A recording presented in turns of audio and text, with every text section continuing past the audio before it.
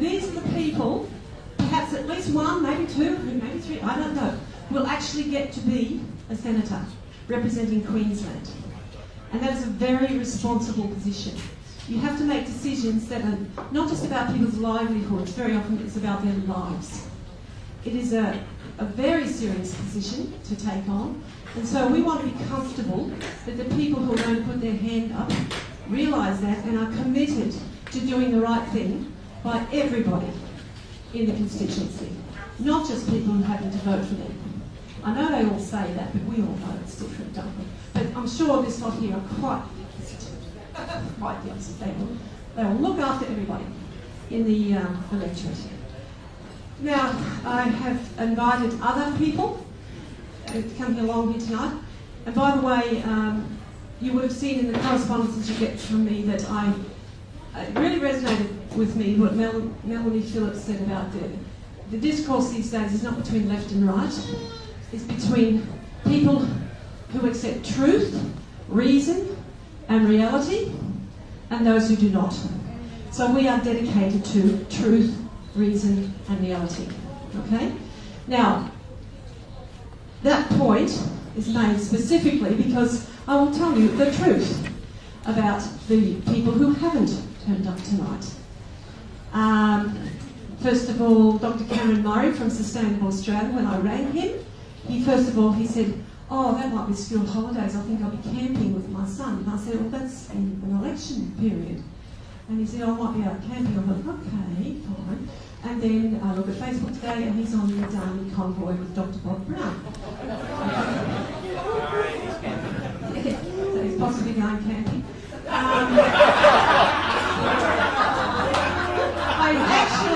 I'm so innocent, I actually did not mean that. And Senator Larissa Waters has opened my email 23 times and has not replied at all, and certainly hasn't turned up tonight. So I think they're pretty aware that this is on tonight after having read the email 23 times, unless there's some reading comprehension problem there. I think they would know, and they have not turned up tonight. The ALP, I had sent out 4 emails, and I extended a deadline for information that I needed twice. I got something from a staff member the day after the second deadline saying, we note your single email and we will take advice. That's the last I've heard from them. And they are not here this evening. The reason I'm saying this is, if they want our respect, they've got to respect us. They can at least RSVP, all right? Shooters, Fishers, Farmers, I spoke to the secretary. He said he would talk to the president, who would get back to me, and they have not done so. So I don't know what's happening there. Clive Palmer's party, I rang their office 3 times. 3 times I got a recorded message, send us an email. And I thought, all right, I'm not bothering with you again. 3rd strike, you're out. If you can't, with all of your buildings, employ a receptionist, you know, how can you run a country? So anyway, after he announced that he would be the Senate candidate, I thought, right, I'll give you another go. And I tried again, and I got the same thing, a recorded message. I say this because as a voter, I find that kind of lack of communication and unwillingness to interact with the electorate pretty unsavoury. And so I'm just sharing that with you because that's what I do. And if it's uncomfortable for people to bite me, I don't care. That's the wonderful thing about being on, you just don't give a damn. Pardon? Over 60. Over 60? Yeah, well over 60. Okay, so that's us. We are here about truth, reason and reality. We are here about democracy. We are here about learning about people who are going to be on that Senate form. There's probably going to be dozens of them, that usually are. And we are also here to give a message that we consistently give. Look at the calibre of the character of your candidate. Don't just vote tribal. Do not vote tribal. That's a dumb move. That's a sheeple move. Don't let other people make the decision for you. That's why you see them here. And you can say, well, I like that person, I like what they have to say, they will go on my list. Now that would mean, it follows, that it's a really good idea to vote below the line. instead of above the line, which is the territory of the parties. And the small players in the game just don't get a look in. So we encourage people to vote below the line. We don't say just take a party ticket. There may be someone in a ticket who you just personally think is just not the right person. So why would you vote the party ticket to give them a leg up by default? And so we just say, okay, vote for the people who you think are going to do a good job. Be very discerning, do your homework, and vote for people who are going to look after this country. Because we're sick and tired of getting ignored.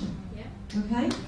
So, thank you so much for coming this evening. I'm going to hand over now to my colleague, Kevin James, who is a Toastmaster extraordinaire, who will conduct the speeches with all of the Senate candidates. And he tells me, now don't take offence, Kevin, because I'm going to say a nasty word. He tells me he's a tiny Nazi. Right? So, let's see what you've got. Okay. Thank you. Kevin James.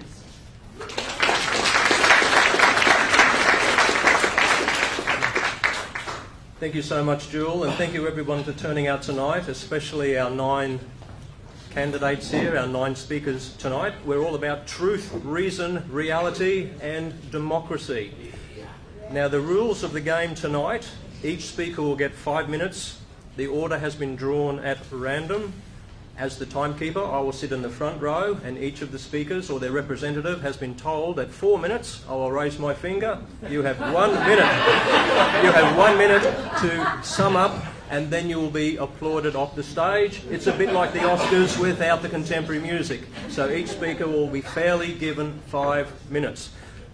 Please give them the respect and consideration they are due. We all have freedom of speech in Australia, don't we?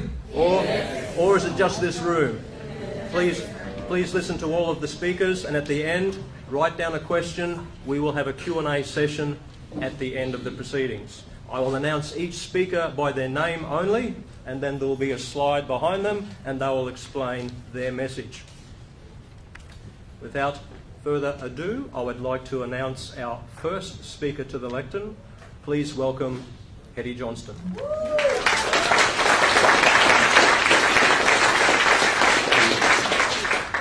Thank you very much.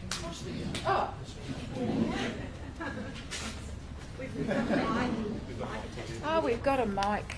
Just what we need. I've got a big booming voice, don't really need a mic, but anyway. First of all, thank you very much. Can you hear me? Oh. So, it's kind of there. Oh, here. Is that better? Yes. Okay. Hope you didn't start my 5 minutes yet. First of all, thank you very much. Thank you, Jill, for the invitation. Thank you all for coming out and being interested in our country. We're in a really bad place at the moment, I think, as a nation, and where we're going to head, which direction we're going to head, is going to impact on all of us. I'd like to start by acknowledging the Indigenous custodians of the land on which we're meeting tonight, and pay my respect to their elders, past, present and emerging. Look, I've got a background in business, so I used to run national companies and state-based companies. So I get this one-trick pony thing. So I'm going to address that straight up. These were very senior roles across those companies. Then I was having a baby, so I took a couple of years off, and I got involved in a community campaign which brought down the Goss Labor government. It was a toll road, and I learnt. This was all a learning curve. This is the universe lining me up. So business, community campaigning, that teaches me about what makes people tick, and introduces me to social, to the needs of society. I was just so focused on making money, I didn't really have a lot of time for social issues, and I'm not proud of that, but that's a fact. And then I got involved in politics after we won that. Senator Cheryl Curnow, who was the leader of the Australian Democrats, asked me to come and work for her. I did, and I did that because they were keeping honest, keeping people honest. But also, you had a conscience vote on every issue in the party, and I will never say yes when I mean no, or no when I mean yes. So that was very important to me. And then our daughter disclosed that she was sexually assaulted. She was nearly 7. And so all of that experience, writing speeches, media, all of the contacts that I'd had, the experience in Parliament, federal and state, all came to bear, and I just stopped everything. And my husband and I started an organisation called Bravehearts, because there was nothing in this country at that time that dealt with this issue. No counselling for kids and nothing for parents either. So that's my background. Look, and over those 30 years, I suppose, that sort of spans about 30 years, I've picked up experience across a whole raft of things. So I don't come to this as a one-trick pony. Not forgetting, when we started Bravehearts, talking about child sexual assault was like walking into a cockroach-infested room in the middle of the night and flicking the switch on. Everybody just scattered. No one wanted to hear about this. And yet it affects 1 in 5 of our children today, before 15. One child every 9 minutes. That's why I'm running. You want to know why I'm running? That's why I'm running. That's my main deal for running. Because someone has to stand in that House, has to stand in that Senate and fight for our kids, because God knows the people that are in there now are not doing it. I'm telling you, I've sat with the Prime Minister and I've sat with the Attorney General and I've sat with the opposition and all sides of this place. And they all give you the platitudes, but none of them get up there and thump the table and demand a Royal Commission. And I know every man and his dog wants a Royal Commission, but this is the only legal instrument capable of dealing with this issue, because it's the only legal instrument that is able to deal with the Constitution and the jurisdictional issues and all the rest of it. It's the only way to fix it. If you're reading the papers, there's nobody that's arguing that this thing is that it works. It's a mess, and it's killing our children. It's tearing families apart. Women, men dying. And we're worrying about all kinds of other things that don't even make the grade. If we don't care about our children, then who are we? If we don't want to fight for our children, if our children aren't the most important people in our lives, then who are we? So that's why I'm running, and I intend to keep running. And I'm not on the side of fathers or mothers. I'm on the side of children. I get hammered by men's rights groups and women nutter groups. I get them all, right? But this is about children. I am only focused on the best interest of children. And yes, I'm interested also in what goes on. There's a lot of misery and a lot of domestic violence and a lot of all sorts of things going on that need to be addressed, and it's all part of this system. This family law system affects each and every one of us. It is costing us 10.4 or $11.4 billion a year. That's the conservative estimate, right? That's about $20,000 a minute. Just think of that. I've got 5 minutes, right? We've just spent $100,000. And the thing is, we don't need to. We can fix this. Political transparency is also very important to me. That's why I was a Democrat. 1 minute. I'm just letting you know. That's why I'm going to rush. Breathe. Really important that we don't sell our democracy. Really important that money doesn't get to buy one house or two houses, or the whole shebang. It's really important that people understand that marketing works, advertising works, and not be sold by it. And I'm horrified at what's happening. Is it China? Is it NRA? Is it Clive Palmer? I mean, where's this money coming from that's just going to convince us all that they're telling us something we need to know? It's lies. Most of it is lies and promises are going off into the wop-wop, into the never-never. So I just hope people think about how they're voting, and I hope they understand that when you vote for a person, which Jewel has said really, really well, look at their background, because what has happened before is a really good indicator about what's going to happen next. And with me, what happens next is integrity. Thank you.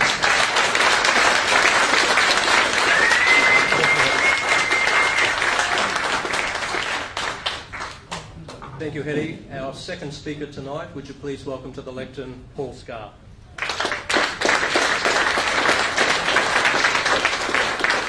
Ladies and gentlemen, at the outset, if I could thank Jewel for the invitation to come along tonight. I do appreciate it, and I know this is one of the only forums where I've had the opportunity to speak with a cross-section of the candidates for the Senate. Now, I'd also like to give a special recognition to a good friend of mine, Joe Lindgren, who served this state with distinction in the Senate, and whose uncle, Neville Bonner, was a hero of mine. And I want to start this presentation with the story about Neville. So I was 18 years old in the Young Liberals, and Neville Bonner came to speak to us. And I still remember this. He described how he was handing out how to vote cards for a Liberal Party friend in Ipswich. And a member of the Labor Party came up to him and said, "Neville, why are you handing out for the Labor Party? Didn't you realise you people should be supporting us?" And Neville didn't take kindly to that. So he took home the Liberal Party We Believe statement, and he sat at his kitchen table and he read each value and he asked himself, do I believe in this? And as he read each value and ticked it, he got to the end, he ticked every value, he believed in each of them. So he joined the Liberal Party. And I've always remembered that lesson over the last 30 years. I've always remembered that. So I want to tell you what my values are. And you can find my values by going onto the LNP's website and looking at our Constitution. And in that Constitution is a value statement. And 3 of those values are my own words. I moved the amendments at convention. The first is an explicit recognition of freedom of religion as one of the great freedoms of Western civilisation. Freedom of speech, freedom of religion, freedom of association. I will always fight for those freedoms of the individual. What a disgrace, ladies and gentlemen, this week when we saw our Prime Minister ridiculed for worshipping in his church on Sunday. What a disgrace. I will always fight for freedom of religion. The second value, government which has a sustainable level of debt which does not impose an unfair burden on future generations. I am proud to stand for a party that has returned this budget to surplus.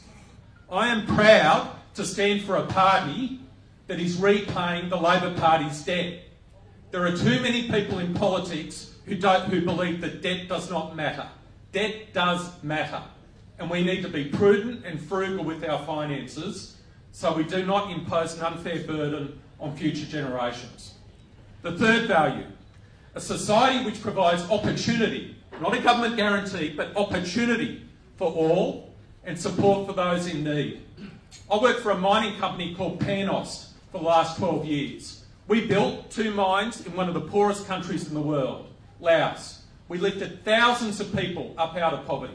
Thousands of people. Subsistence farmers. We lifted them out of poverty. That's what free enterprise can do, ladies and gentlemen. And you know what terrified me?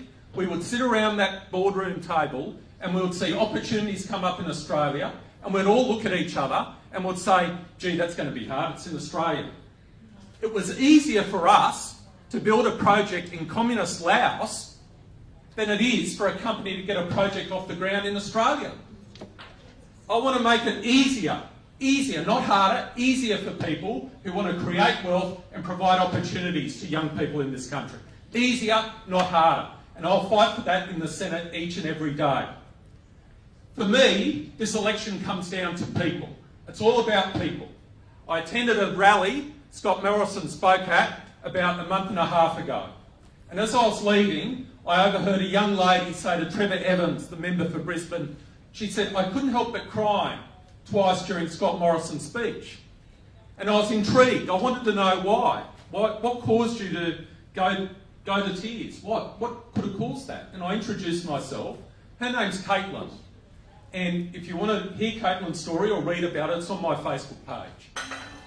And Caitlin told me that in November last year, beautiful 24-year-old young lady, she got blind in one eye and started to get numb in her right leg. She went and saw her doctor. She was referred to a specialist. She was diagnosed with multiple sclerosis at age 24. And the doctor told her that on and from 1 January, a drug to treat her particular type of multiple sclerosis was being added to the PBS. One of the 2,000 drugs that have been added to the PBS since the coalition government came to power. That drug would have cost her $120,000 a year, i.e. she would not have been able to afford it. She wouldn't have been able to take it. And I told Caitlin's story on my Facebook page. Yeah, give it an applause. It's given her hope. It's given her hope. And our government should give people hope, not despair. Hope. Oh, sorry. I'll talk to you later.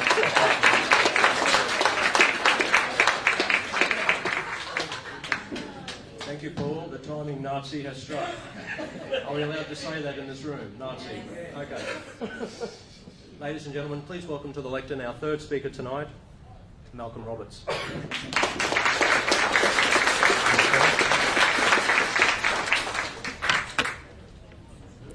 Thank you very much, Kevin, and thank you, Jewel, and your committee for organising a wonderful evening, and thank you all for attending. This is the best country on the planet, and it's slipping, and I want to talk about governance. I also want to welcome the people on the internet right now.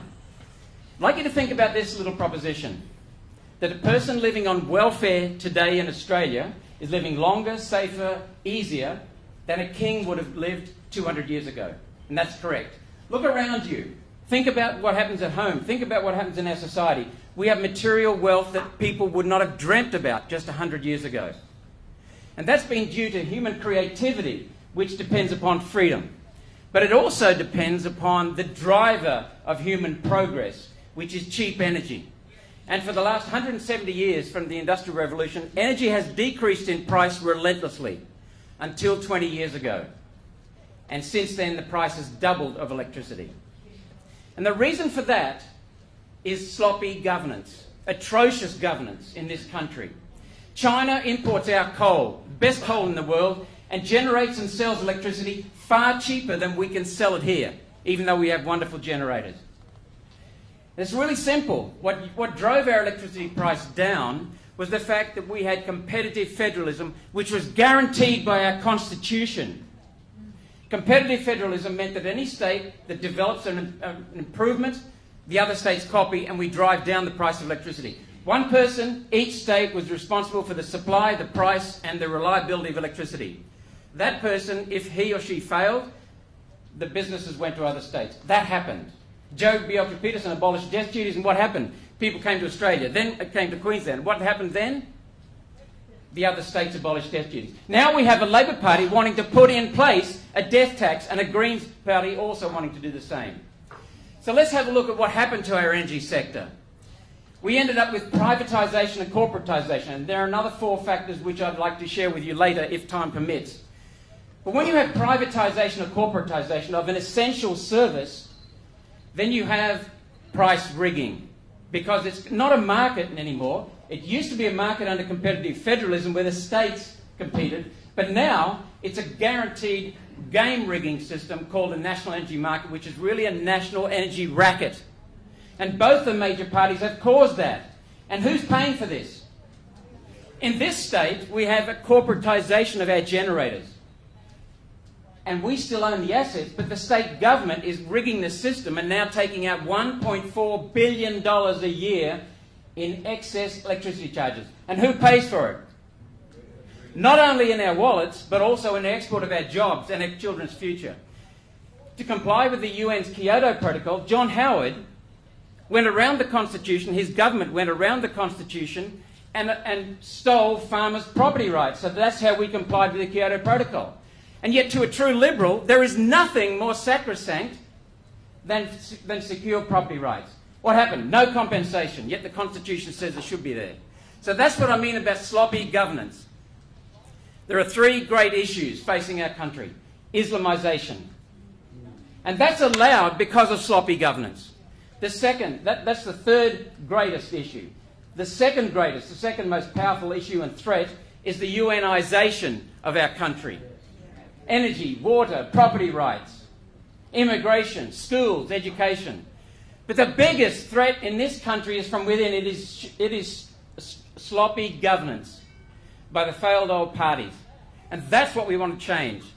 So what I'd ask you to think about is then the 3 issues that are driving this election. One is cost of living.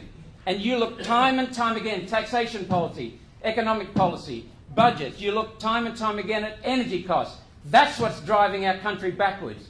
You look secondly at immigration. Not only the values of our country, the selection of who we bring into this country, the numbers of who we bring into this country. That needs to be dramatically cut. The 3rd area that drives the future of our country is the infrastructure in our country. We are building the future now, or rather, we are not building the future now. And that's where I wanted to draw attention to a book by Simone Weil, the French philosopher, who called her book The Abolition of Parties. Because what's happened in this country is we have got a Senate that's fixated on parties and run by parties, not states anymore. We have got major parties that are working for the parties. And as Simone Weil said, the party becomes the objective.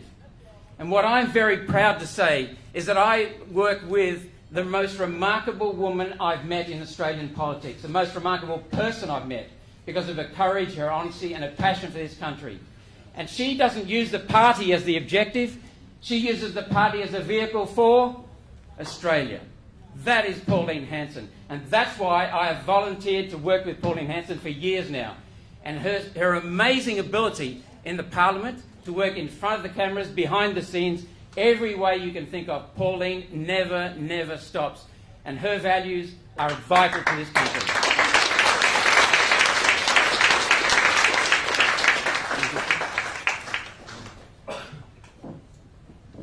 Thank you, Malcolm. Ladies and gentlemen, please welcome to the lectern our fourth speaker, Alona Lan.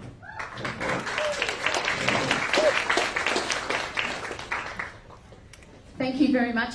Pleasure to be here, and you can't even see me. I might just have to stand here on the side. Stand here? Oh, okay, perfect. I just want to say I'm 47 and I don't really care what people think about me. So I'm going to join this club over here and say, I don't care. I'm going to talk about one of the most controversial issues to ever hit Australian shores. Vaccination. Vaccination and fluoro. I live on the beautiful Sunshine Coast. I'm a ex-successful businesswoman, a freedom of choice ambassador, and a protector of our children in Australia. I am here today because I am very concerned about where we are heading. I'm concerned about the erosion of medical choice and rights, the pollution in our planet, the poisoning of our waters, the air, the chemicals, the pesticides and the insecticides. It all has to stop now or we don't have a future. Australia is over-regulated.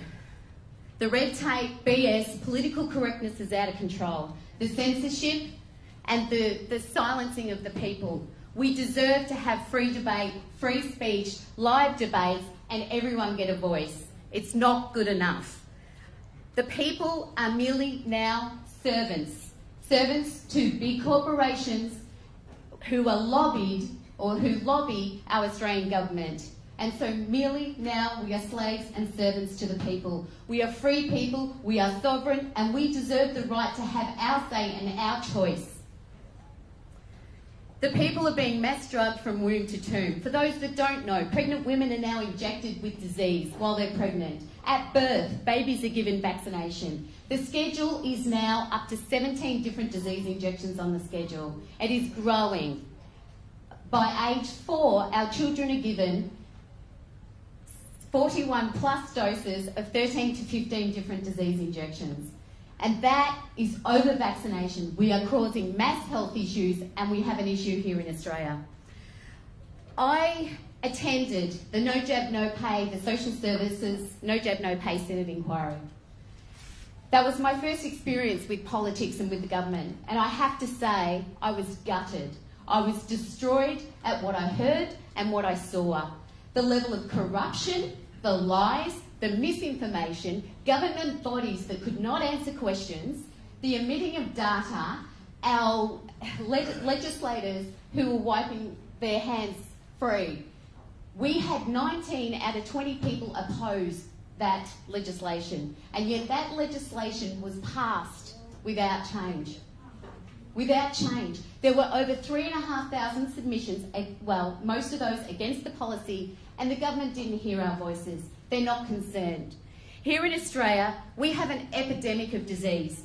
We have epidemics that everyone is ignoring of autoimmune issues, anaphylaxis, allergies, juvenile arthritis, cancer. Australia is #1 in the world for cancer. How proud are we of that? And why do we have a #1 rate of cancer here in Australia? That needs to be addressed. That's a serious health concern, and we need to address that. Allergies, #1 in the world here in Australia.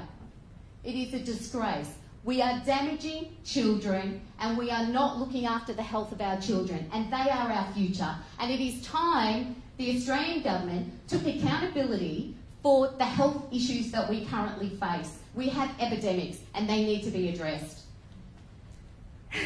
My journey is I'm hepatitis B vaccine damaged.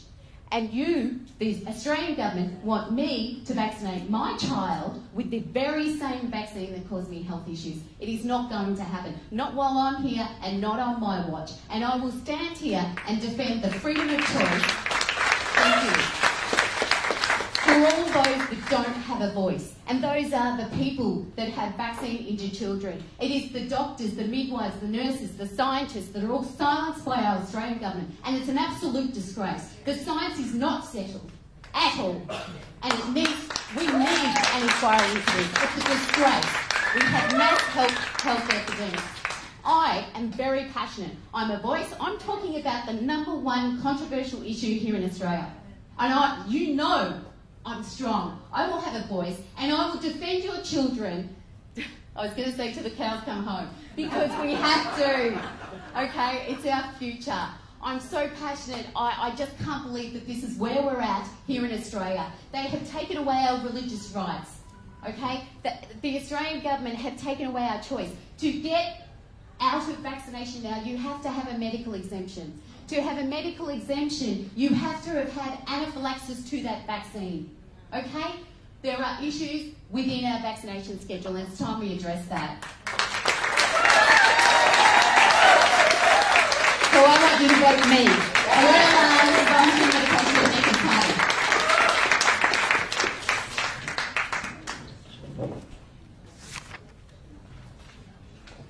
Thank you, Alona.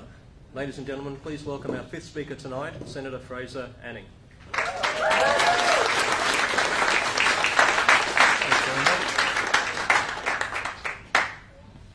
Thank you very much, and thanks, Jewel, for putting this on. I just make a few comments on our party's now registered, just in case anyone wants to vote above the line. Yeah, in the last 12 days we've had a big rush to get people in Senate. We now have candidates in every state for the Senate and quite a lot in the lower house as well. We're overwhelmed by 300 and odd people who put their hand up to stand for us, which is very encouraging. Our party stands for, or I stand for, quite a lot of things. We've got a lot of policies. Our biggest problem in the country, though, unfortunately, I think, is the Muslim immigration, which the other 3 parties, the 2 majors and the Greens, are all very keen to have open borders. An open border policy is no policy at all, and I think that Muslim immigration is the greatest threat to this nation, and if we don't stop it now, we're going to end up like the rest of Europe. I think there's, we have three threats facing us right now. Heading down the socialist road, I don't know any socialist country on this planet that's ever worked, but we have a left-wing party, a socialist party and a communist party running the country. So, and if you keep on voting for those people, you're going to keep on getting exactly the same result as we've had for the last 20 or 30 years. So those 3 things are a real problem for us. I stand for free speech. We have a government that has been in power now that's supposed to be a Conservative party, and we still have 18C on the books. Now, that just takes away your right to free speech. So if they're a true Conservative party, which they're not, then they would have abolished 18C years ago. We have problems with our pensioners. 30% of our pensioners are living below the poverty line. I believe that if we could just treat our pensioners the way we treat our fake refugees, they'd have a roof over their head, 3 meals a day, and plenty of money to spend. So I don't know why we can't look after our returned servicemen and our pensioners the same way. Now, all 3 parties are pretty much beholden to the UN. The United Nations dictates who comes here and how many of them come here. And I can tell you now there's not many Christians among them. You know, we have South Africans being slaughtered on a daily basis over there. I've been calling for refugees from South Africa to come here. 10,000 visas that we could do. We've done it for everyone else in the world, but we're happy to allow those people to be slaughtered. And some of the atrocities over there are pretty frightening. Those people would be much better settlers than a lot of the ones that we've got coming in here now.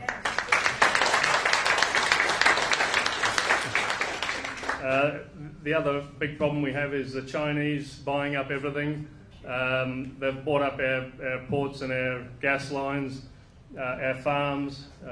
We can't continue to do that. What I would want to do is buy those things back. You know, own our own infrastructure. We can't keep on selling it off and expect that these people are going to look after us, because you know, I think that's a crazy idea, and we just can't keep doing it. And we can take those things back again. And the other thing we need to do is start to build some infrastructure of our own. We haven't built a dam in this country for a decent one for 35 years. We've got farmers out there who are doing it tough. We could drought-proof the bush. I come from the bush, and I've seen all our cattle die and our sheep die over the years. So we can change that by putting in the Bradfield scheme plus other schemes. We can water the inland. We can become the food bowl of the world, and drought-proof ourselves forever. We don't have to watch those animals die. So just to finish up, I'd just say that if we keep on voting the way we've been doing for the last however many years, we're not going to get a different result. We're going to have open borders. We're going to have you know, these huge taxation and welfare schemes that we just can't afford. So I highly recommend that we vote for minor parties and good Conservative people. Thank you.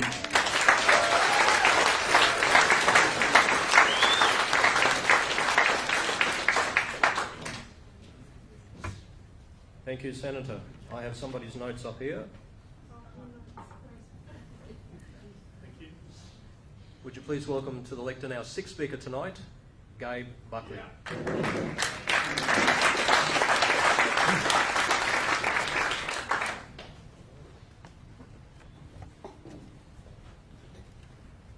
Good evening. Firstly, I'd like to thank the Brisbane Community Forum and Voting Matters, and especially Jewel, for putting on this evening tonight. And I'd like to thank all of you for coming out here and getting involved, because far too many people in this country are not involved in how the government runs, and that apathy among Australians that we sometimes like to pride ourselves upon has led to a fairly nasty situation where the government is now out of control.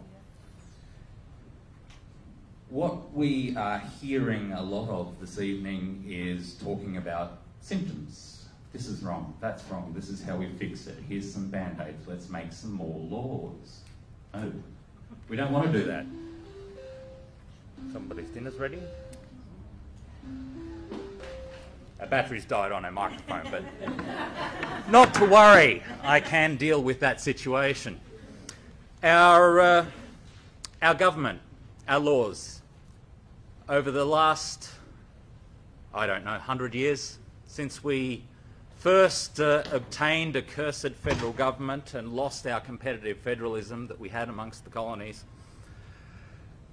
we have grown our government, we have grown our bureaucracy, we have grown our laws to a point where no one, not the most learned High Court justice, not the most tenured university law professor, no one can understand this beast. No one knows what goes on in there. No one can fully understand the whole breadth and depth of what we've unleashed upon ourselves through that apathy. Now, when things get so complex, so big, with so many moving parts that no one really understands how they work, we start to get a little bit mystical about them. They start to develop powers, and that provides a little opening for corruption to get in. People want to get in there. They want to start using those powers to get you to do things for them, to live the way you want. They want you to live, to pay them your income because, oh, they're doing all these favours for you, aren't they? So we're hearing a lot about left and a lot about right, when in reality left and right are fairly meaningless and archaic terms these days. The battle on nearly every political front today is between, as we've heard, freedom and authoritarianism. Now, it is freedom that underpins the fundamental dignity of humanity. Without freedom, we have no agency, which is the ability to make our own decisions and accept the consequences, whether we're reaping rewards or facing the music in some way. We should have the right to do that. That's agency, and that's the fundamental underpinning of human dignity, is the ability to live your life as a human being. Now, when we start creating laws and making regulations, we take that agency away from people. We render them less than human. We're succumbing to slavery every time we allow a law to be passed over us. Good people don't need laws. They do good things regardless of what the law says. Bad people find ways around the law. They're useless. Stop making more of them. When our government gets so big, and I think it was Oscar Wilde well over 100 years ago that said, the bureaucracy is expanding to meet the needs of the expanding bureaucracy.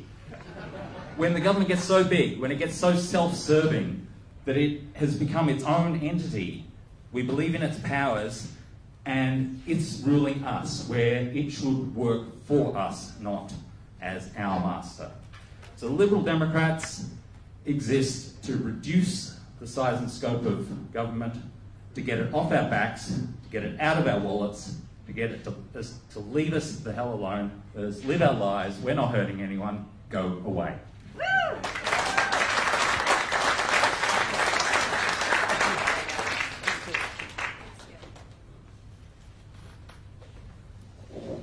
Thank you, Gabe. Ladies and gentlemen, please welcome our seventh speaker for the night, Lyle Shelton.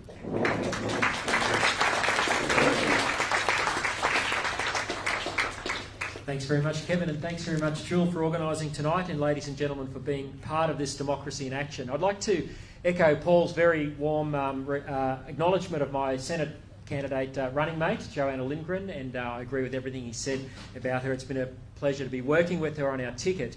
And I think it speaks volumes, the fact that she's found a home in Australian Conservatives when the LNP twice passed over her for a winnable spot on their ticket there. So I think that's just something to note. Well, we're here tonight, and I'm running for the Senate tonight because I believe that Canberra and our politics is very much broken, that we have a deficit of common sense, and that's because we have a deficit of truth in our nation.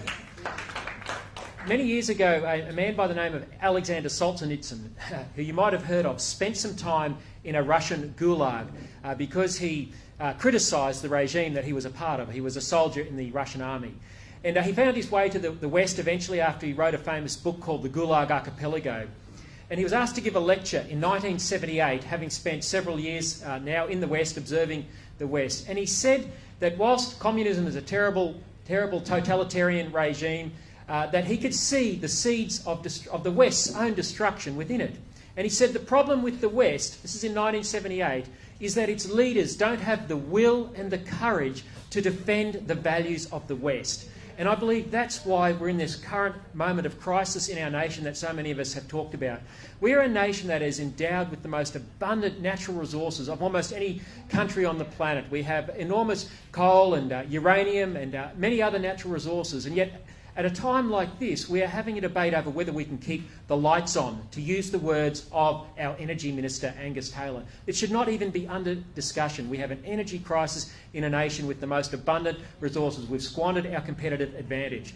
We have a problem with freedom of speech and freedom... Thank you. Don't waste my time. We have a problem with freedom of speech and freedom of religion under a Conservative government. And there are many great exceptions in the LNP, and I'm sure Paul is one of those, and I know many.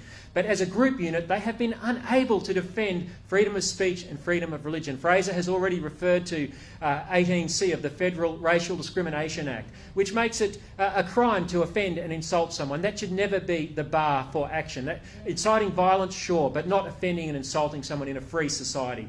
Freedom of religion, well, we just passed this same-sex marriage thing, and yes, that was a democratic decision, but it was agitators within the Liberal Party that forced the Liberal Party to change its position on this and redefine marriage and family with all sorts of consequences for freedom of speech and freedom of religion in this nation. Now, if you want to say that the only form of marriage, or that the correct and the true form of marriage, which I'm going to say tonight out loud, sorry I'm being bigoted and all that sort of stuff, but the true form of marriage is between a man and a woman. The family is mum, dad and the kids.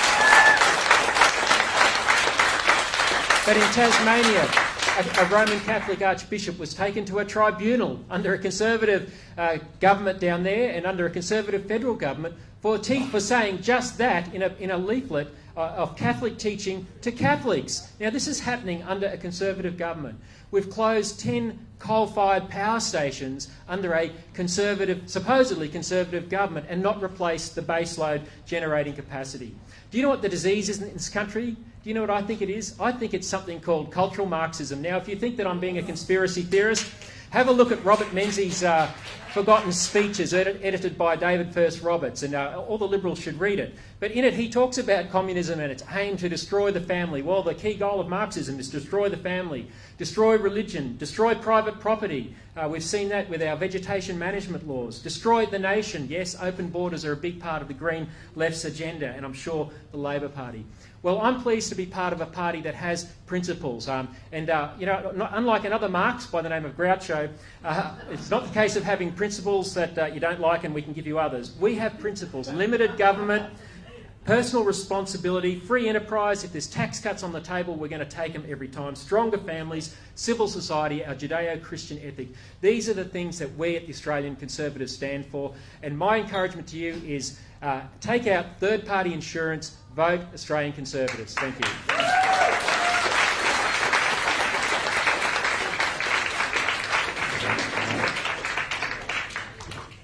Thank you, Lyle. Our eighth speaker tonight, ladies and gentlemen, please welcome Rod Fox. Thank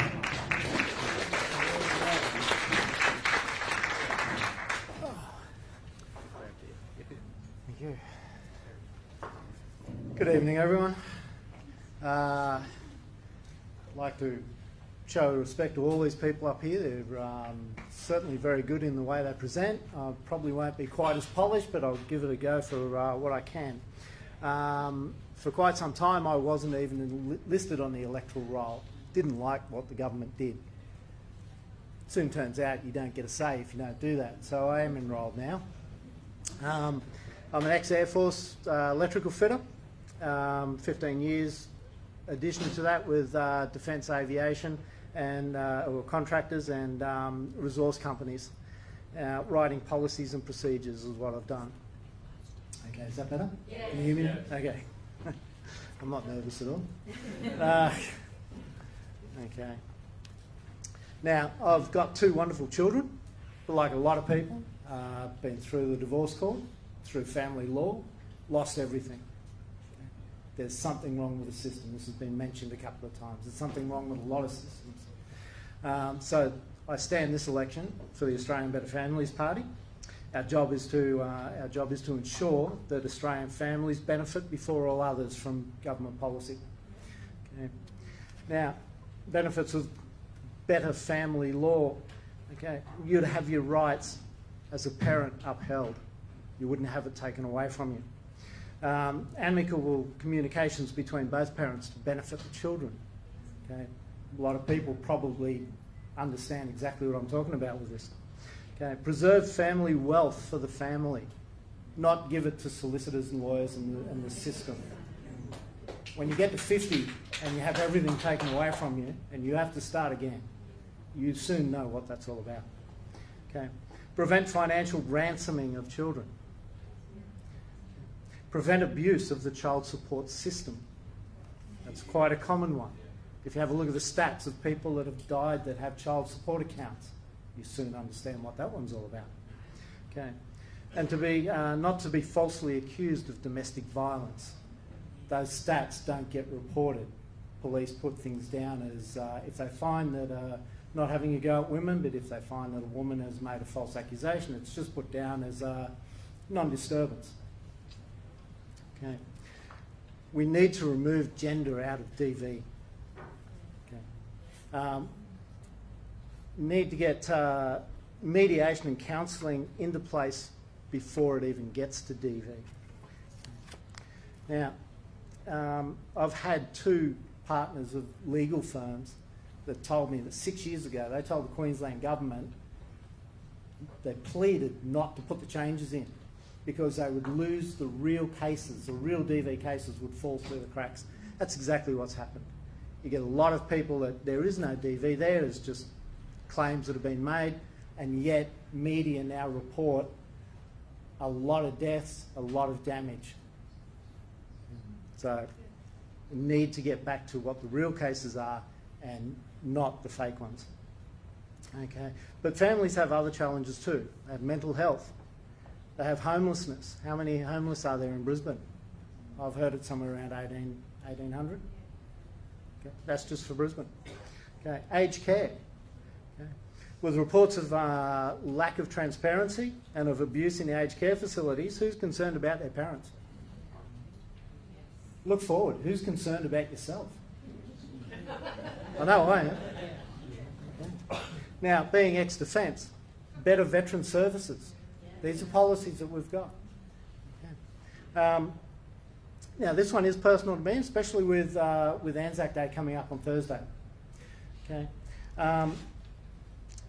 There are people in this country, like we as a people, we allow our government to send our young, healthy men and women off into war zones, defending us and defending other people.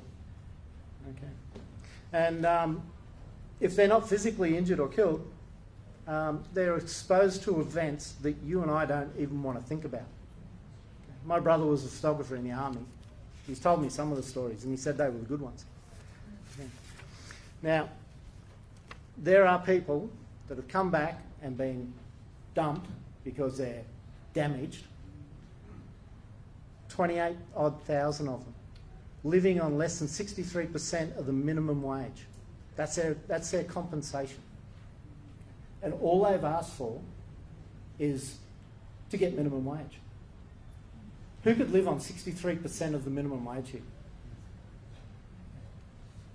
So, yeah. And the other thing is that how we treat them? These people have come back, they're defending us, and that's how we treat them. Okay, now we have a whole range of other policies as well. You know, all for families, adoption reform, community childcare, community employment, national youth service, juvenile justice reform. Any young kids in jail is not a good place for them. It's a waste of life. But can we get them out and get them productive? These are the things that we're trying to, that we're going to get in the improve. Thank you.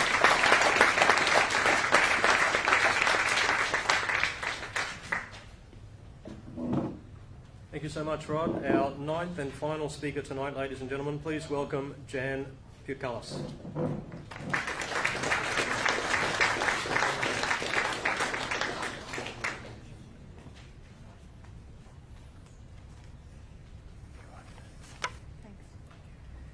Yes, I'm Jan Pukalis.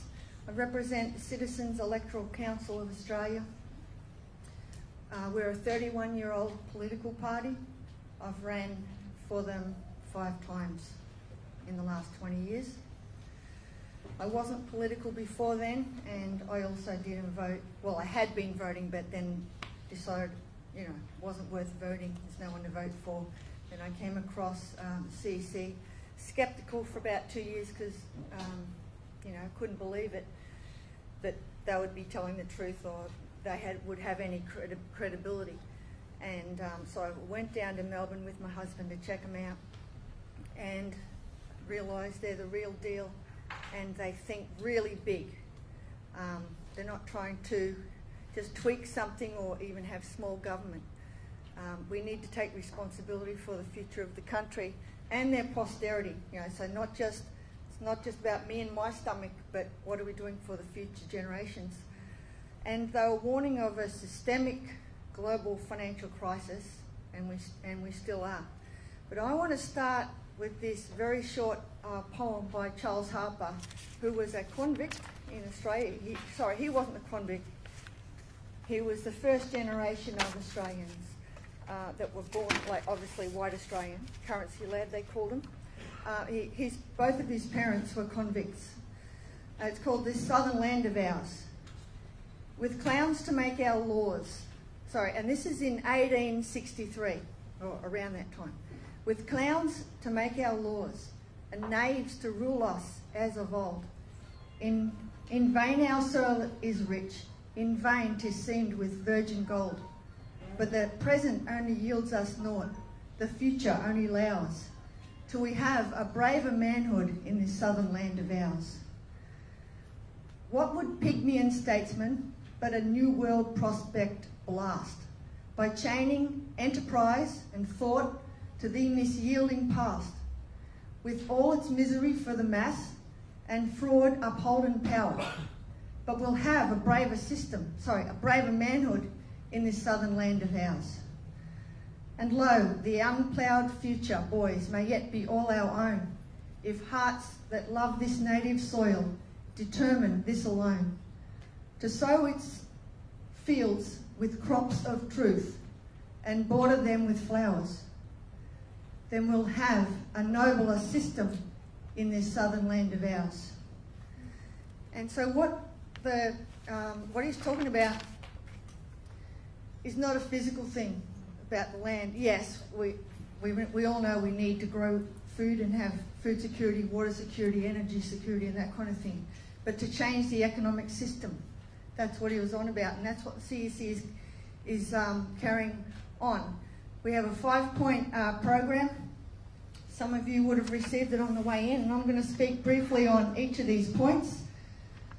The first one is for Glass-Steagall. It's bank separation, and it's the policy of separating the commercial banks from the investment banks. And the reason we need to do this is because we're facing a new global financial crisis worse than the 1930s depression. And we need to do what Franklin Delano Roosevelt did in 1933 to stop the banks from gambling with other people's money and stop the private banking system from getting getting a bailout for their private gambling debts. The Glass-Steagall Bill of 1933 not just ended the Depression, but we had a safe banking system for 66 years until Bill Clinton repealed that bill. Now the CEC isn't, 1 minute, oh God, the CEC isn't just talking this stuff. We've written the legislation, Banking System Reform, Separation of Banks Bill. This will veto the bail-in bill, which will steal your deposits when the crash happens, just like they did in Cyprus and Spain and Greece and Portugal and Ireland. Now, we've written the legislation for a national bank in 1995, which we put in this book, What Australia Must Do to Survive the Depression. So we weren't just born yesterday. We've upgraded it to include derivatives, and we've put in this manual which we produced this year. The next financial crash is certain, end the bankers' dictatorship, time for Glass-Steagall, bank separation, and a national bank. We've also got large-scale infrastructure projects outlined in this. The New Silk Road becomes the world land bridge, and we need to work with other nations for economic development, cooperation. Peace comes with development. So, that's it. So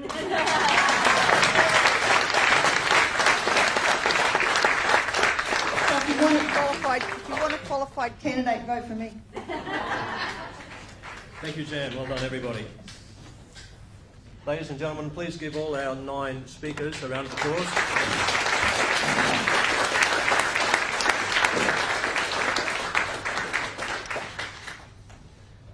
We started a couple of minutes late tonight, but I believe we are on time, and we planned for at least 20 minutes of Q&A. Now, due to the nature of the room and the compact way you are set up tonight, I'm going to ask this gentleman to come outside right now, and anybody else who's written down a question, would you please come out beside me, and I will let you ask that question. And anybody else who's written down a question, please join me on the left-hand side. My left, your right. What's your name, sir? Mason. Mason. What's your question, and to whom, please, Mason? It is to Senator Roberts. Mr. Roberts, you claim to be anti-Muslim. Is your party One Nature nation, ran Emma Eros, who is Muslim that supports Sharia law. Can you please explain? I'd be very happy to explain it. Thank you very much for the opportunity. What's your name? Mason. Mason, thank you very much. One Nation is about Australia. One Nation. And what we have to be very careful of is that we have a number of people in this country who don't deserve to be here. They're hardcore Islamists, they're radical Islamists, and they're extreme Islamists. We also have a number of people who were labelled as being of a religion by birth. Now, those people didn't get a choice. They were born into that. And I've got a very good friend here, David Truman, who can talk for hours knowledgeably about Islam. And we are very, very proud to welcome Emma Eros into our party because she is Australian first. She was born here. She didn't have a choice in what religion she was labelled as. Just as many Catholics and Protestants don't have a choice. They carry that throughout life. Now, Emma, number one, is an Australian. She's a proud Australian. She's a successful Australian. And if we don't welcome people like that into our party and into our country, then we will push them away and drive them the other way. We don't want radical Islam here. We will oppose it. We've spoken out very strongly against it. But we welcome any Muslims who put Australia first and put their whole livelihood into this country and abide by our values and our law. And Emma does not abide by Sharia law and does not pronounce it.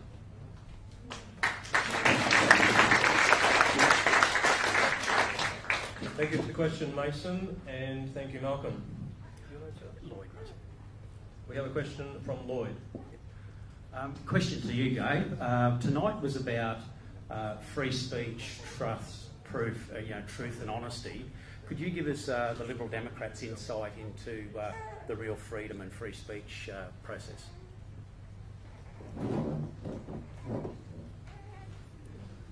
Thanks, Lloyd. Free speech is a very interesting one, isn't it? Everybody seems to want it, but no one seems to like having other people having it. It's a scary thing because when we have free speech, we accept the full consequence of everything that we say. If we start creating laws about what people can and can't say, we are essentially creating a government-mandated framework for discussion. So if you can't think of anything more outrageous than somebody else telling you what to think, what you can say, then I'm at a loss for words, because this is that fundamental underpinning of our human dignity, that ability to express ourselves. Everything hangs off that. Our freedom of speech, our freedom of association, our freedom of religion, that all hang off that ability to be able to express ourselves directly, honestly, and if people say things that we don't like, who cares? Sticks and stones, mate, suck it up.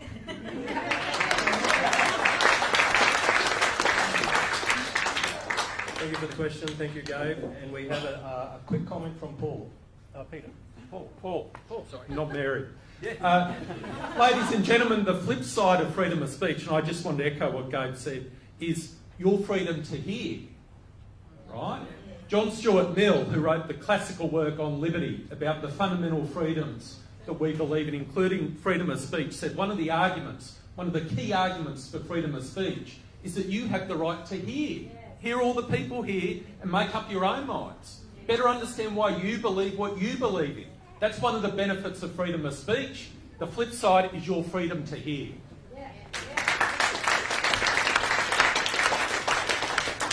Thank you, Paul.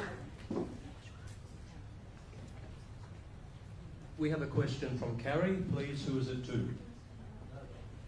Hi, this is for Rod Fox. My question is, we are seeing one woman killed each week through domestic violence in Australia. What research are you basing your ideas about false claims of domestic violence on? Thank you. Thank you. Your name, what, sorry? Carrie. Thank you for the question. Very good question. I'm basing it on lived experience. Not just from myself, but from other people that I've seen at the family court, that I've met throughout life. There's a lot of people that have said they've been falsely accused. I know exactly what it's like. So that's where it's coming from. There are a lot of stats out there, but as I said, the police don't keep a lot of stats if a woman has been found alive. When you have 2 police cars come down to a park at night because somebody's called them and told them that a person is stealing the children, and the police get there ready to throw you on the ground and handcuff you, and then find out what the true story is, okay? And then they just mark it up. They won't give you a report, they just mark it up as non-disturbance.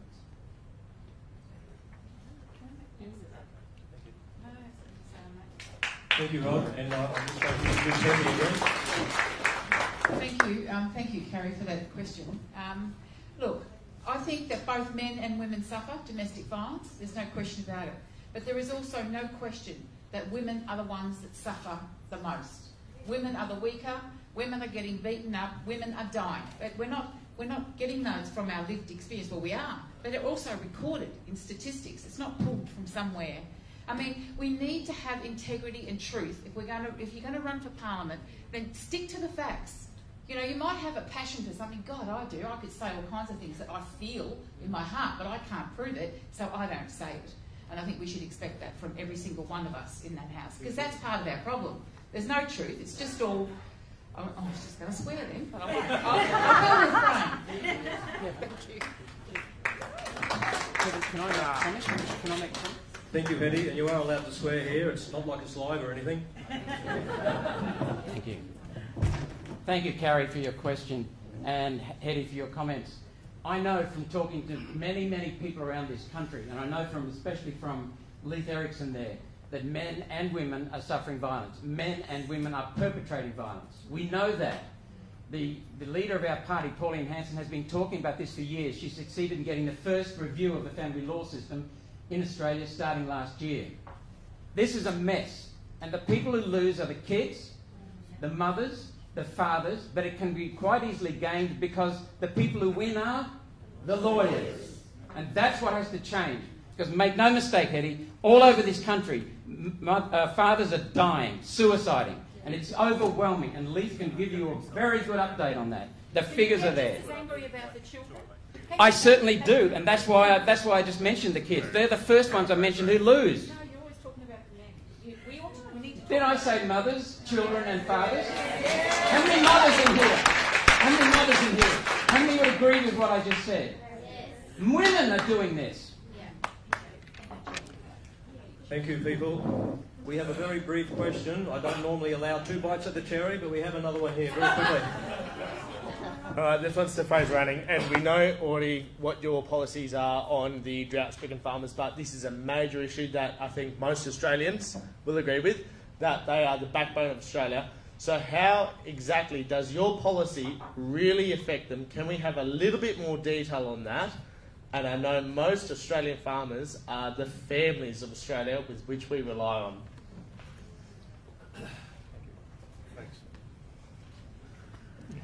Well, thanks for that question.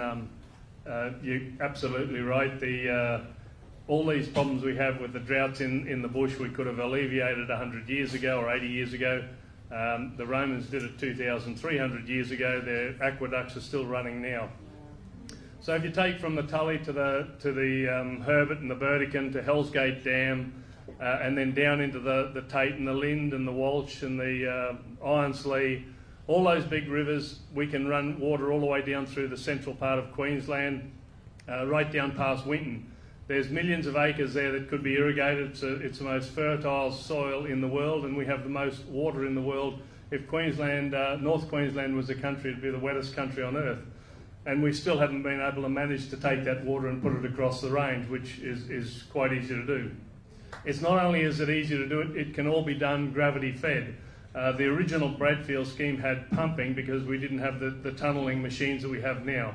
So we can gravity feed from 845 metres, which is the Tully, all the way down to the Hell's Gate and then across through the range into all those other rivers, the Tate, the Lind, the Walsh, the Cloncurry and down into the Flinders, and we can water millions and millions of acres. If you have a look at California now, in the San Joaquin Valley and the Sacramento Valley, they're irrigating 10 million acres of pure desert. Our country is way, way better than that, and we have more water than that. So we can become the food bowl of the world, we can produce crops and feed the world and increase our viability with the amount of money that we'll put back into the coffers. The Murray-Darling gives us a couple of 22 billion a year. This is about 3 or 4 times as big as the Murray-Darling. So it can be done and it should be done, and that's what I'll be advocating for in the Senate. Thanks.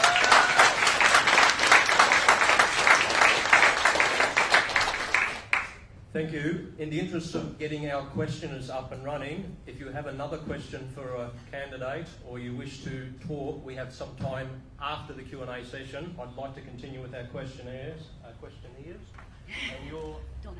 Donella. Who was your question for? My question is actually for Hetty. As much as a lot of people tonight here have actually brought up the family law system, basically we're hearing everyone here tonight, and so many people out in the public actually complaining about the system. But when it comes down to it, what are you going to do to fix it, Hetty? Thank you. I'll continue what I've been doing for 22 years, and that is relentlessly banging the table and trying to find change. Now, the only way, as I said before, that we're going to be able to fix this system is to have a Royal Commission, because it's the only legal instrument capable of digging into the weeds of this thing. This is broken from the state level right through to the federal level, from the police, the child protection level. The kids are not getting heard. The biggest problem is children not getting heard. Back in 1997, there was a ALRC report number 94 called Seen and Heard. Recommendation number 92 of that report was to introduce child advocacy centres, where when a child discloses, because my main focus is on children, so I'll keep going back to that, right? When a child discloses that the child is interviewed by a multidisciplinary team, witnessed by a multidisciplinary team, but a forensic interviewer, so a psychologist who understands the law and all the rest of it, but also understands children's development. It's really hard to get a child to disclose. It's really hard to get enough evidence to meet the police threshold of, beyond reasonable doubt. It's really unusual, actually, to have a disclosure of a child being upheld by moving to a charge and then moving on to a conviction. It's not so much unusual, but it's more normal that they don't. Most allegations don't go forward. There's the problem. So that's what a child advocacy centre will do. It will be able to clarify really quickly at the onset whether, and it's about the child telling the truth. It's not even about mum or dad.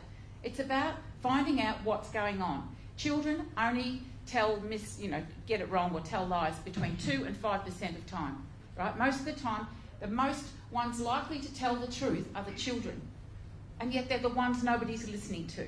And a child advocacy centre will turn that around. So we don't have to listen to the lies and the deceit of mum and dad, because they both do it. Don't kid yourself. They do it.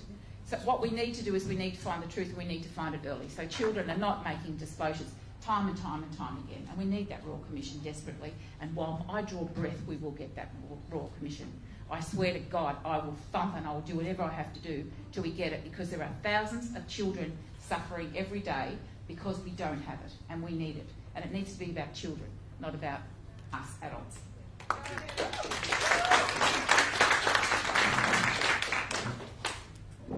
Thank you, Hetty. And we have something which is going to be a first tonight. We're going to ask all the candidates... Hi, Sandy. We're going to ask all the candidates a single question, and the only answer required is a yes or a no. Let's see how this goes. Good evening, ladies and gents. I'm passionate about the future of Australia, and that is what our children are going to be, the future. Okay? We cannot afford to destroy our children, so the one question for all candidates is, do you support the Safe Schools program?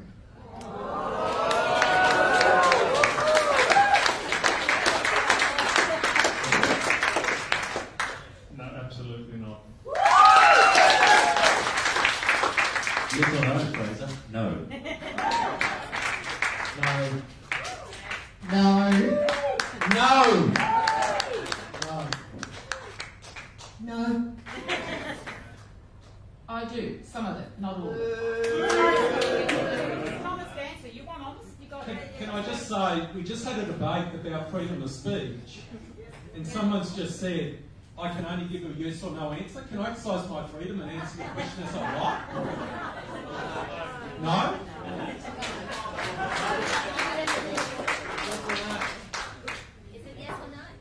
Thank you, everybody, for answering the best way you could. Thank you so much. Our next question.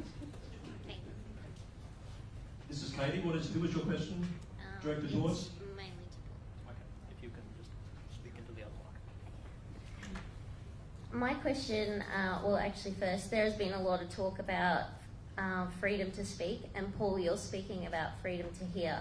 What about freedom for parents to hear from other parents with vaccine-injured children or ones that have unfortunately died? What about freedom to choose what you feel is right for your children? What about your freedom to parent your children the way that you feel is best, including natural therapies? How is that freedom?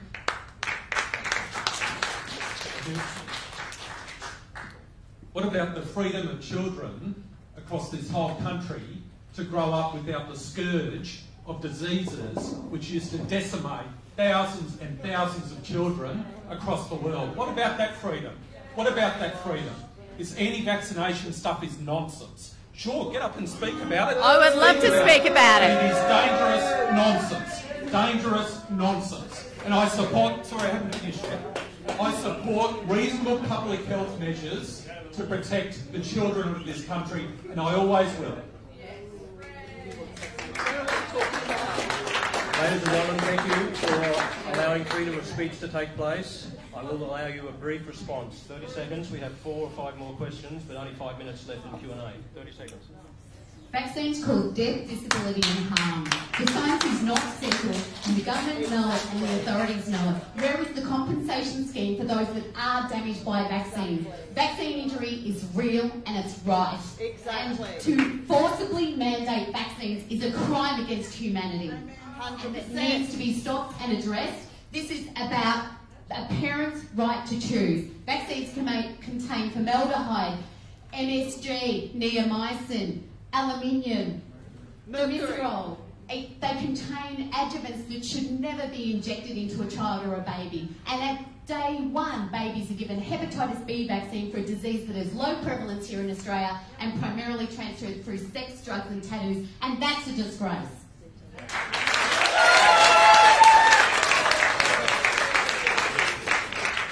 Thank you, Alona. Ladies and gentlemen, this is freedom of speech. Thank you. Next question.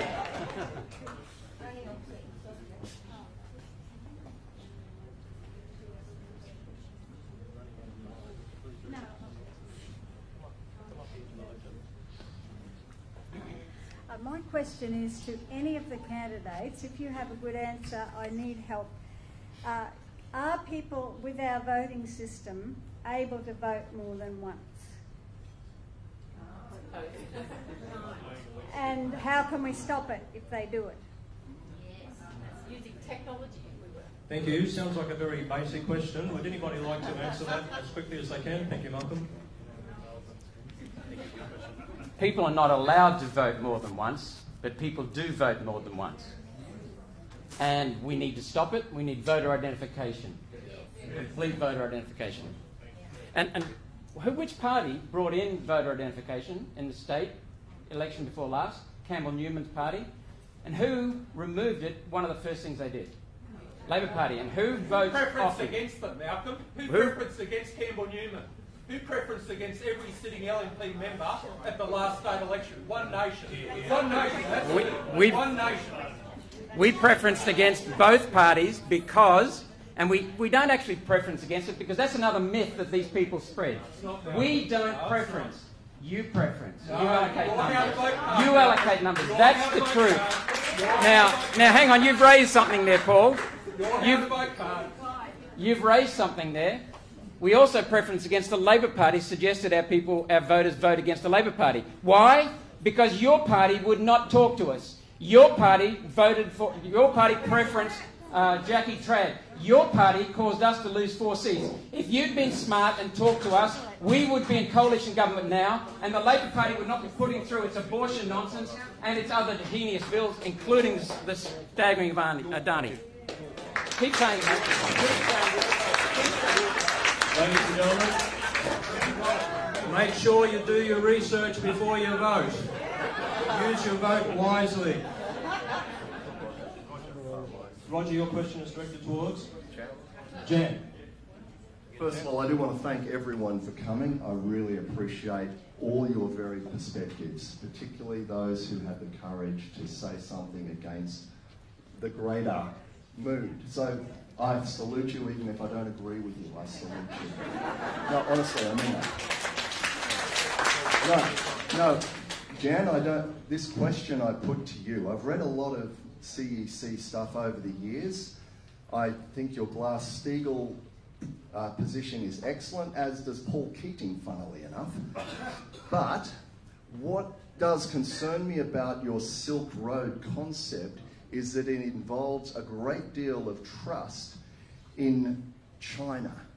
Now, I don't want to go into too many details, but China has not proven to be of great benefit to any African nation that I'm aware of. And they are raping Africa like crazy.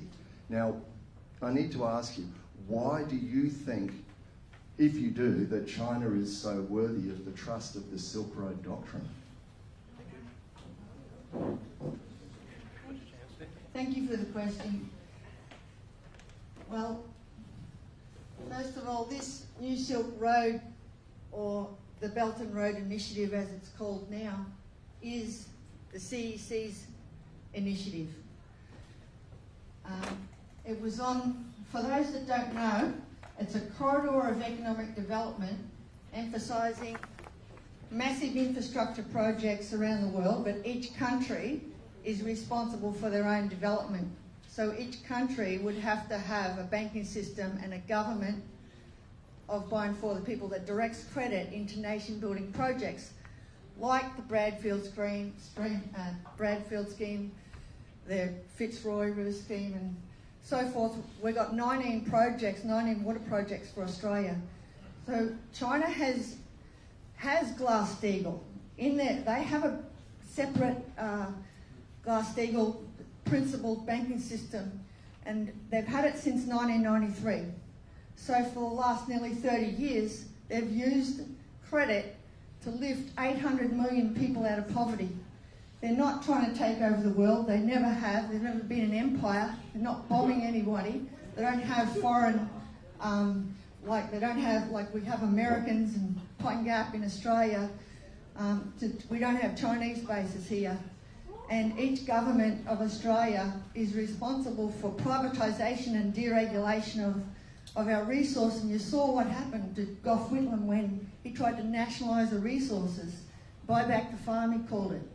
So we need to nationalise our resources, buy back the farm sort of thing, and work with other nations like China, like the whole America and Britain, buy up huge tracts of land and stop it from development, turn it into wilderness or mining for their own interests.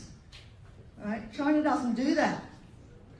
So, and they are developing Africa, by the way, building railways, dams, nuclear power stations, and we ought to do it here, stop being a colonialist backwater. Thank you, Jan. We'll move along with the questions, ladies and gentlemen. We are 1 or 2 minutes behind. I'm going to try and allow a couple of more questions. Please approach the candidates after the Q&A. We are behind time. Please approach after the question and answer and ask your question. But I have another gentleman here. What's your name? Your question is too. Anyone with about 3 or 4? Last one. First of all, I'd like to thank the 9 candidates here tonight. One thing's very clear is that you're all very passionate about this wonderful country of ours, so thank you for that. Continuing on the theme of mandatory vaccinations, directed slightly differently, there's any one of about 3 or 4 candidates here have stated quite clearly that one of the foundation stones of your policies is freedom of speech, and I would like to get one of you, at least, to stick your neck out and state what your position is on mandatory vaccinations.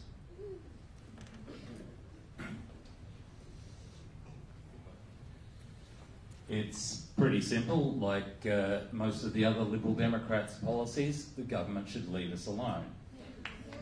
Whether you think vaccines are dangerous or whether you think they are safe and effective, it doesn't matter.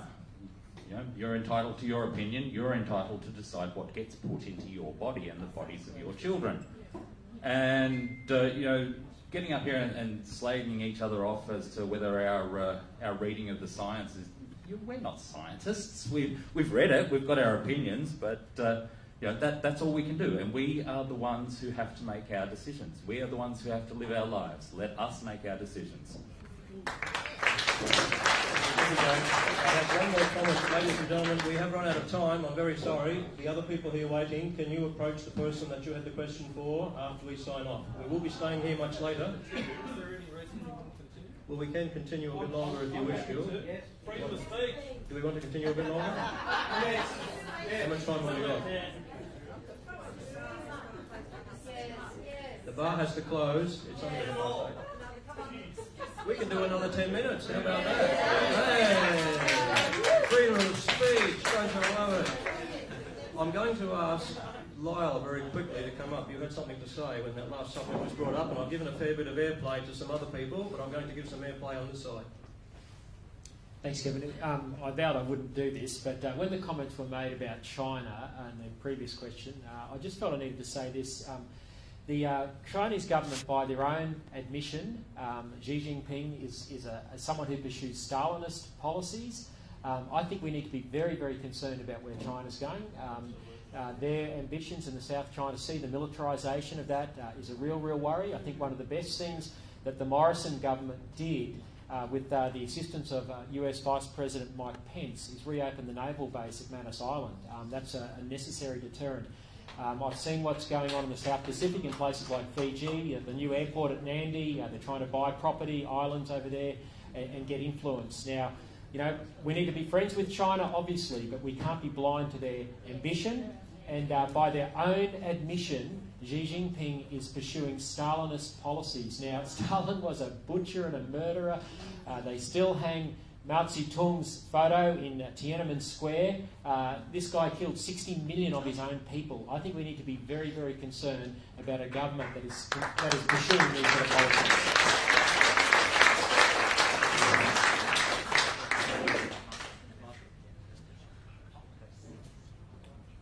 Martin has a question for Lyle, I believe.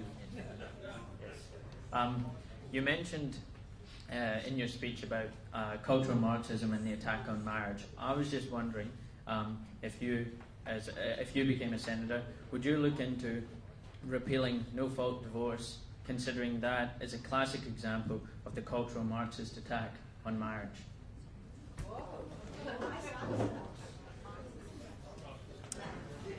Yeah, it's an interesting one.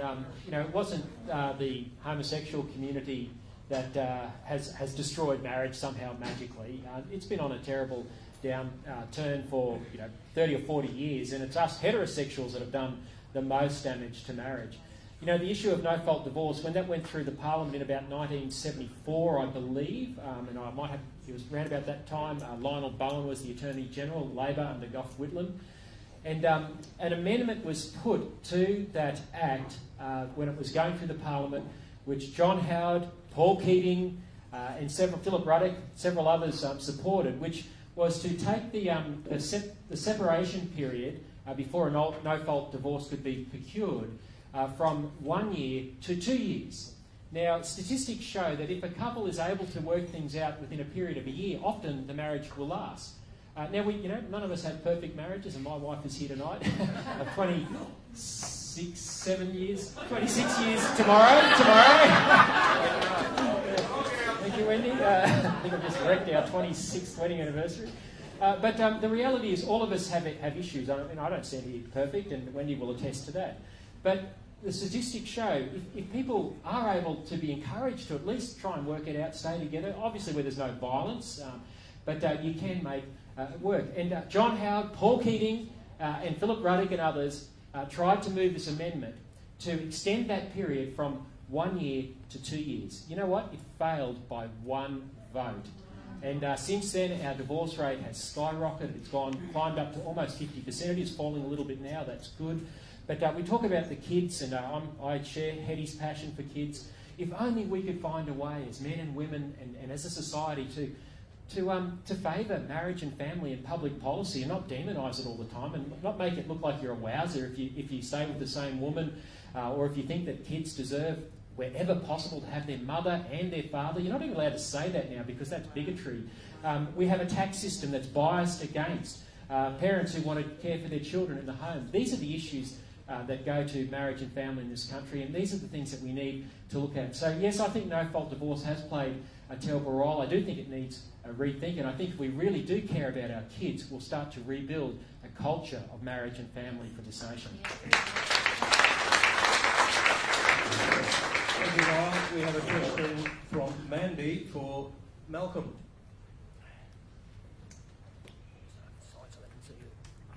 Hi, Malcolm.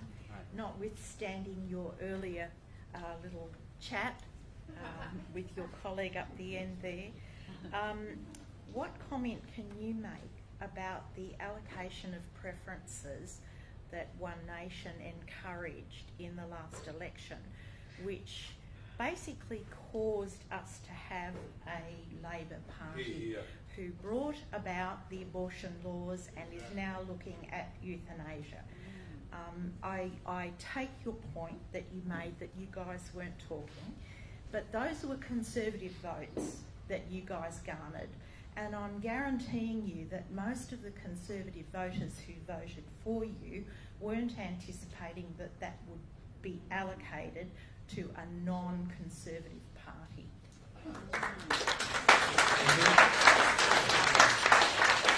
First of all, Mandy, thank you for the question, and I understand your concern. It's something that is very, very important to many people in this audience. I acknowledge that. We always say the voter controls their preferences. That's number one.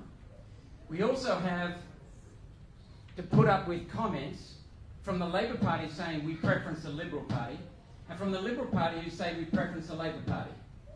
Because the reality is that a lot of our supporters come from being former ALP voters, and others come from being former Liberal Party voters.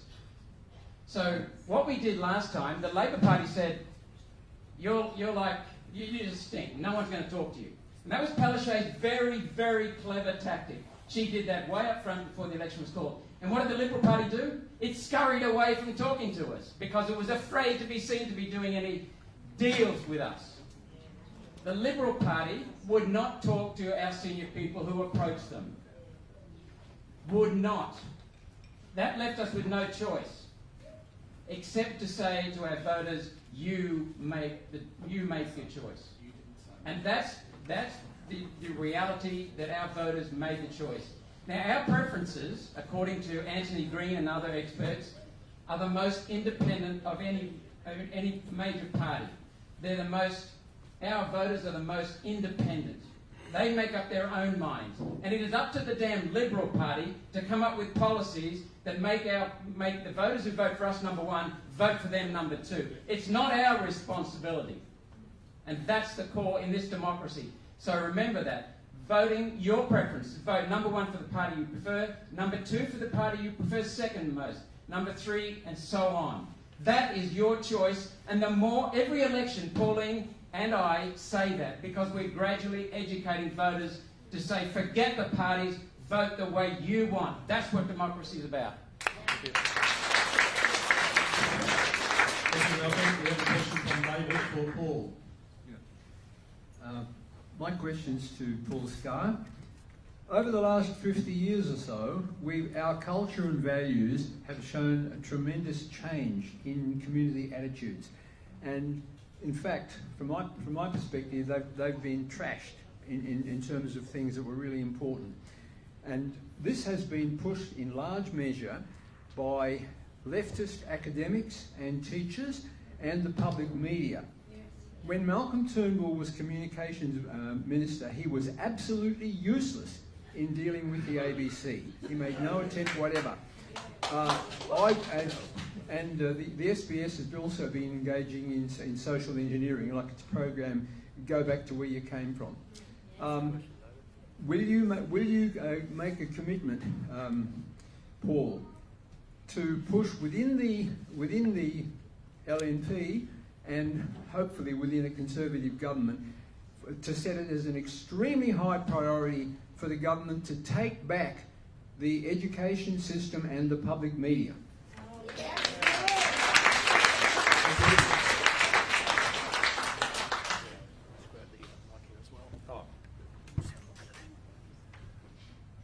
Thanks, David. Every single day I'm in the Senate, I will fight for those values I believe in. I was aghast a few weeks ago when school teachers convinced their students that they should go out and march against our government. For goodness sake, during a school day. What's going on? What's going on? But you know what? You know what, ladies and gentlemen? One of the people who has values which I don't believe in was elected in this state seat of Mansfield. And how was she elected? A good friend of mine was the state member in Mansfield, a guy called Ian Walker, a great guy, I've known him for 30 years, has our values. But One Nation handed out how to vote cards. No, I'm sorry, you need to hear this. This federal election is going to be an important choice and you need to be informed. One Nation handed out a how to vote card to voters. It didn't say allocate your preferences as you decide. No, it didn't. It said vote Labor ahead of the. It said, sorry, Malcolm, let me finish. It said vote Labor ahead of the LNP. So you voted for a radical leftist in the state seat of Mansfield and got rid of a conservative state member. You tell me how that's made Queensland a better place. Look at the travesty of the Queensland government at the moment, and One Nation bears some of the responsibility for that. Thank you, ladies and gentlemen. Freedom of speech, remember. Next question. Rochelle has a question for Paul. Paul, I'd like to say that I think that's very hypocritical about, you can't tell these days between Labor and Liberal almost.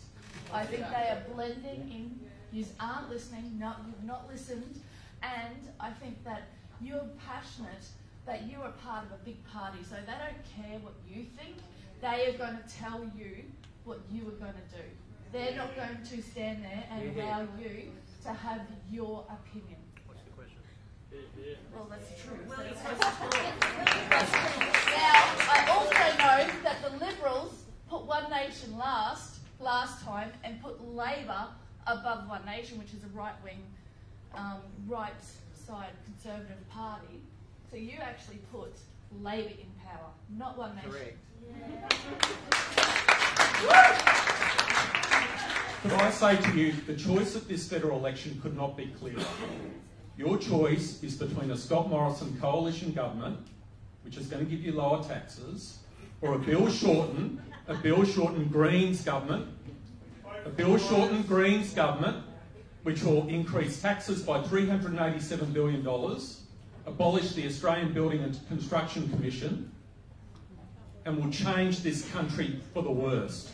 Right? That is your choice. One Nation is not going to form government. No other good people, whatever, they're not going to form government. The choice you have is between Scott Morrison and the coalition government or Bill Shorten and the Greens. And if you've been following the political debate, Shorten and the Greens are as left-wing as any party I've seen in the mainstream of political parties, in the mainstream of politics for the last 30 years. That's your choice. It is a clear choice. Thank you, Paul. Very quickly, we have a comment from Hetty. Just from Hetty.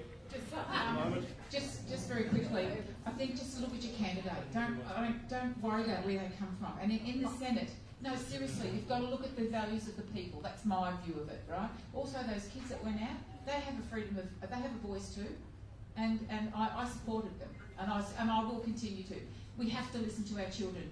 You know, we can't just sit them in the corner and tell them to be quiet. This is their world, their planet, their future. They have a right.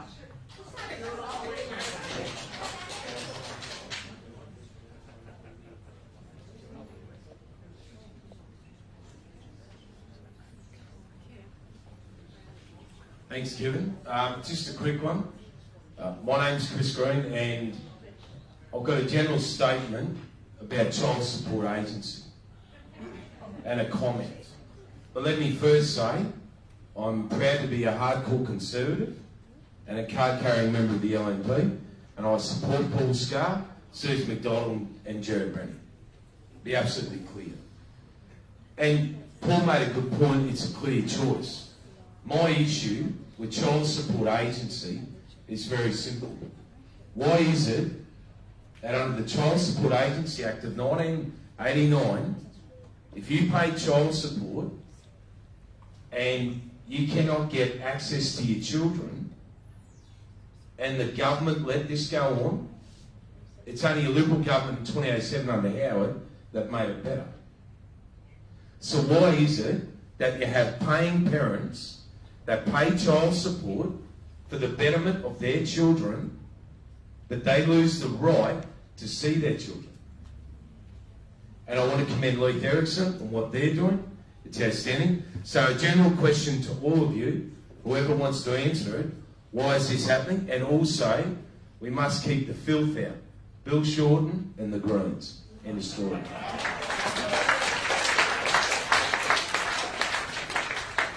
I mightn't answer this question the way you want to hear it, but this global financial crisis is not just economic, but it's a cultural collapse as well, and moral collapse.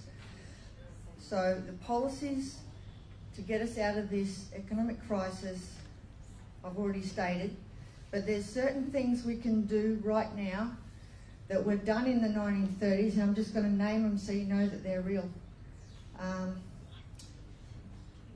Modelled upon the precedent of the War Precautions Act 1916 after World War I, to stop foreclosures of homes and farms until 1920. It was called the Commonwealth Moratorium Regulation because you just couldn't live in your car in those days and people didn't even have them. In part, modelled upon that precedent, every state in Australia enacted legislation during the Great Depression to stop home and farm foreclosures, including Western Australia's Tenants Purchases Act and Mortgages Relief Act 1930, Queensland's Home Purchases Relief Act 1930, Victoria's Unemployed Occupiers and Farmers Relief Act 1931, and the Financial Emergency Act of 1932. And the most effective of them all was Jack Lang's New South Wales Moratorium Act of 19th of December 1930, which ultimately stopped all foreclosures until 1937. So we have a cultural, moral and economic crisis. We don't need to deal with it by just doing more of the same what we did in a bailout that we all paid for, or a bail-in, which is on the cards right now. We had a bail-in in 1893 in Australia. If you didn't know, we had a housing bubble back then, and they stole people's deposits back then. So it's been done in Australia, they'll do it again. They've already passed laws to do that. So we just can't pick little subjects and go, how are we going to do with this, how are we going to do with this? We've got to change the economic system, including the voting system should be first past the post. Ladies and gentlemen, we have to stop now. I'm sorry we can't fit in the last two questions. Please ask the person you had that question for. It was a vaccination question. Please ask the person that you wanted to ask that on later. I'm going to hand to Jewel. We are here at the permission of the Mount Gravatt Bowls Club, and time is of the essence. So thank you everybody for taking that in the spirit that you did. Freedom of speech. Do your research, ladies and gentlemen. Vote for the person that matches your beliefs. Absolutely.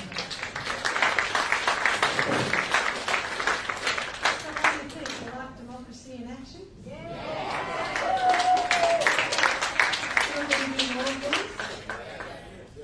Yeah, not every 3 years when we have an election, maybe perhaps more often. Thank you all so much for coming tonight. You know something I noticed about all of these candidates? Every one of them really cares. And they are all committed to the things that they care about. They're committed to our country. I noticed that. And you know, not one single one of them is a career politician. No lefties. Not one of them. But John Howard... No, he's not a senator. He's just standing for it. No, John Howard and Bob Hawke both agreed that the career politicians in both their parties, the big parties, had deserted the Australian people and that they were looking after their own interests. This is something that a lot of us have noticed, particularly old people like me. It didn't exist when I was young. And then it became a career choice for people who, and I'm saying it right out loud, they would sell their mother's soul for their career path. We don't like them. Not one of these people here is anything like that. And that's why you have got character, you've got calibre, you've got competence. So now you've got some names that are going on this massive big Senate paper. Think really carefully about where you put your numbers on that Senate paper. And it's a shame we can't see all of them in the whole state. We've made really good decisions then. But this is just a toe dip in the water to what democracy should be about. It shouldn't be about just those who get on the 6 o'clock news. I'm